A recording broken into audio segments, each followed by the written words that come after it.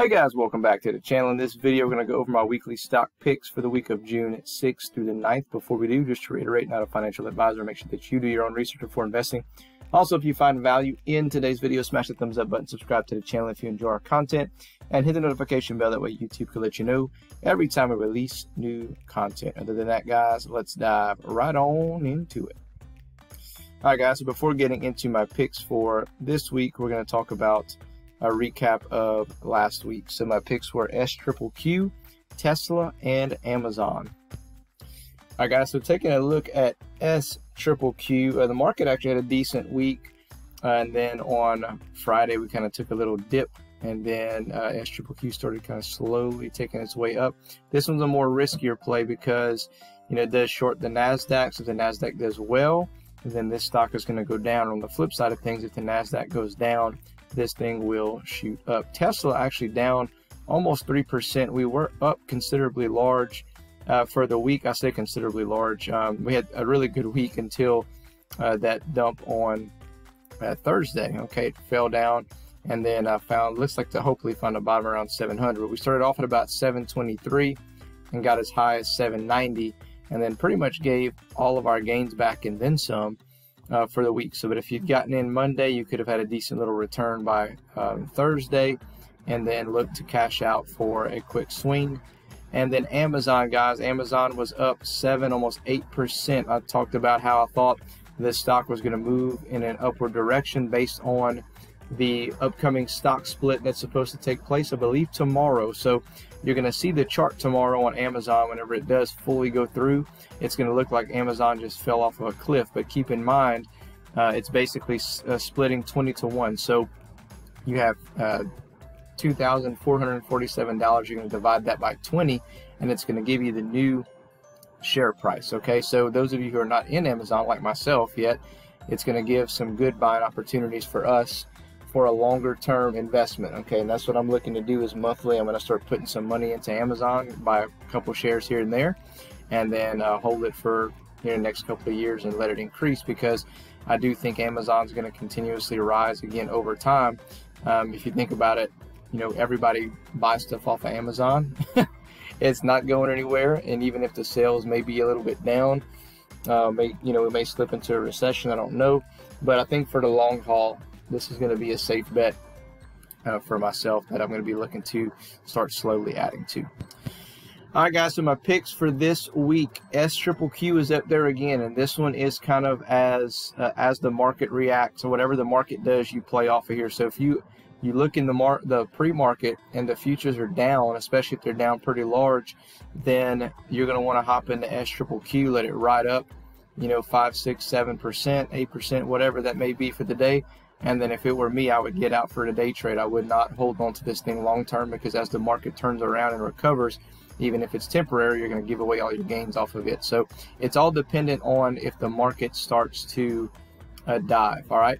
Zion Oil and Gas, ticker symbol ZNOG, Z Dizzle My Nizzle. Annual shareholder meeting is on Wednesday, 9 a.m. Central Standard Time. If you have not voted, make sure that you get your votes in.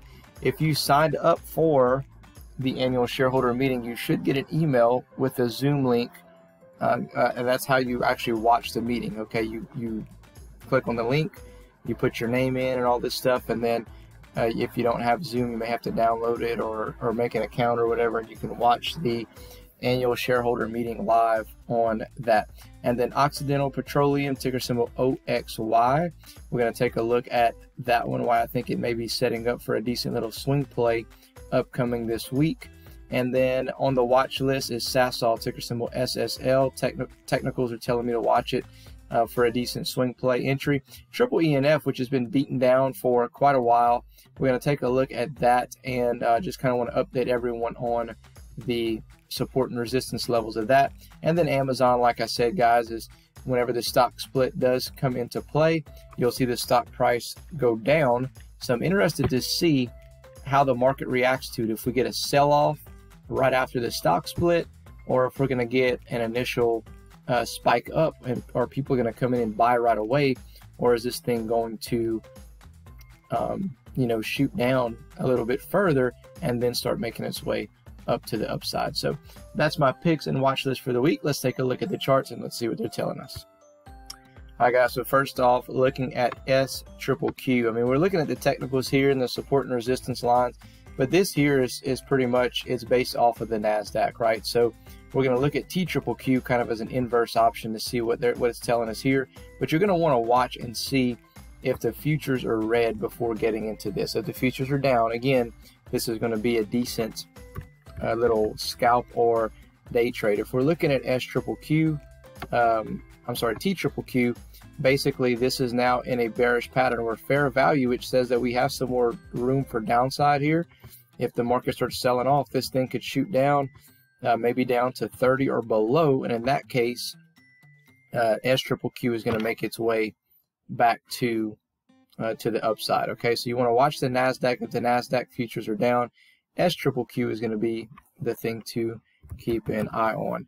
Next up, Zion Oil and Gas, ticker symbol ZNOG. We've been talking about a cup and handle pattern on the channel for quite some time now, probably back like over here, that we said, well, we may see a cup and handle pattern forming if we can, you know, make our way up and get a little spike up.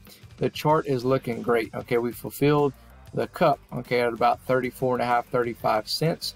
And now if we get a pullback, I would expect it to get down maybe to 30 at the most.